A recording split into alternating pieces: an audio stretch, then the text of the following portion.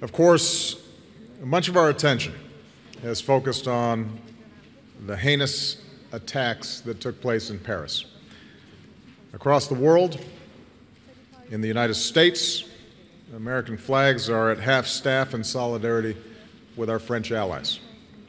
We're working closely with our French partners as they pursue their investigations and track down suspects.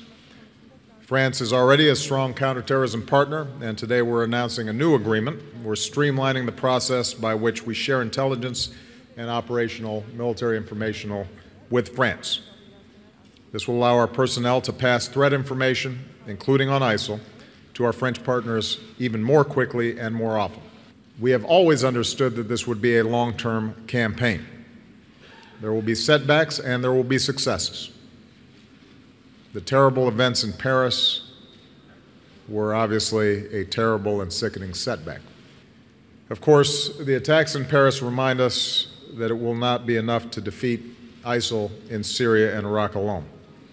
Here in Antalya, our nation's therefore committed to strengthening border controls, sharing more information, and stepping up our efforts to prevent the flow of foreign fighters in and out of Syria and Iraq.